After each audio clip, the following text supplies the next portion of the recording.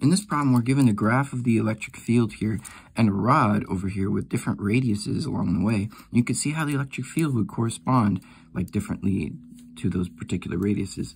And so we need to try to figure out what we know and what equations we're supposed to use, because we know the electric field, and so maybe we should use some of the equations that involve the electric field. So let's write those down. It would be like E equals V over L. And yeah, we kind of even know the length. It should be that. So maybe that could work, although we don't know the voltage, so that's not really going to help too much. But let's see what else we know, because we also know an equation like J equals conductivity times the electric field. So like that might help. And one really important thing to remember is that no matter what the size of this radius or the shape of the wire along the way, is that the current is always the same. So the current is always the same. So like that means that we should be able to use equations involving I, and because like they'll all be the same numbers. Let's try to think about what equation we know involving I, and maybe involving one of these variables as well. Apparently we also know that I is equal to JA. So that might work, because, yeah, so we can actually just plug CE into this equation, and so we'll get I equals CEA. And now we have a couple of things that we know. This is going to be the same throughout all the things. And because it's the same material, the conductivity is also going to be the same. So, like, that's cool. It's also the same material, keeping that in mind. Same material means it has the same conductivity, because that's an intrinsic property of the material, so it's always going to be the same. So now we can try to use this equation to solve this problem. And we'll just go I equals conductivity times the electric field at point 1, which in order to do that, we need to scale it down from 5.2 e to the third is going to be 5200. So from there, notice how there's 4 notches. 1, 2, 3, and 4, right? 1, 2, 3, 4. So you divide this by 4. And we'll figure out which notch we're at right now. 1, 2.5. So we're going to say 2.5. Answer times 2.5. And that'll give us 3250 for the zone 1. This is 3250 on the electric field.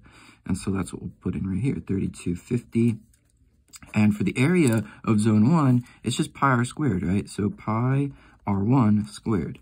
So now we have our current for, well, we have the expression for this zone. And then the second zone, we can kind of say it's the same current. So that's great. But we'll just say it's also the same conductivity. So that's pretty cool. And then over here, it's just going to be 5200, because that's the one we kind of maxed there. And then R2 squared.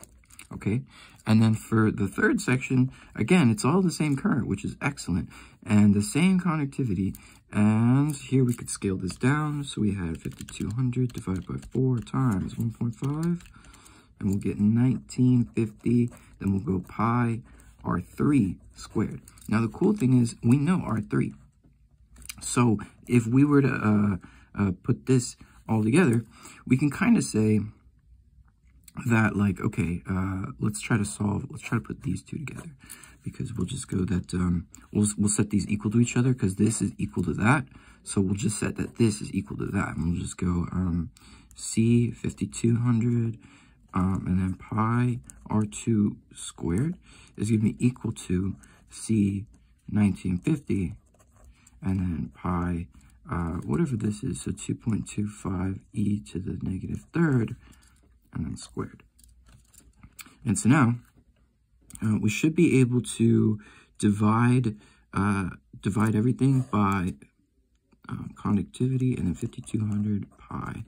So that will just get rid of all this stuff on this side, right? And we'll just square root the whole thing, and we'll get R2. So let's try that in our calculator, keeping in mind these are going to cancel, these are going to cancel, and this can even pop out of the square root, so that we'll just multiply like this fraction by that number. And so we'll kind of have a square root of 1950 over 5200 times 2.25 e to the negative third, and R2 is equal to 1.38 millimeters.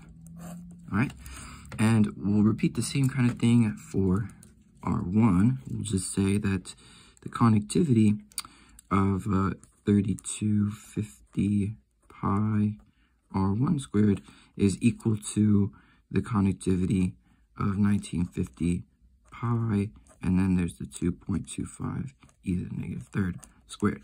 Keeping in mind, again, we'll just divide this by C 3250 pi, getting rid of that, and then square rooting that, get rid of that, and canceling these constants here. So we'll just say that the square root of 1950 over 3250 times 2.25 e to the negative third, and then we'll find that R1 is equal to 1.74 millimeters. All right, not too bad.